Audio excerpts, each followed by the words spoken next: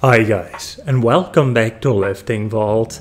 And today we're going to talk about a 19-year-old lifter called Theo Maddox. And Theo is not quite your average 19-year-old. On a recent video of Larry Wheels deadlifting 800 pounds, he asked if his pull of 815 pounds would be good enough for a video. And despite his young age, Theo is almost as heavy as Larry Wheels, because he competes in the 120 kilo weight class. And this weighting competition would actually be a world record across all weight classes at his age. And when I looked a little deeper, I saw Theo gave the secret to his strength. Thanks for watching everyone, that was it for today's video. I hope you enjoyed it.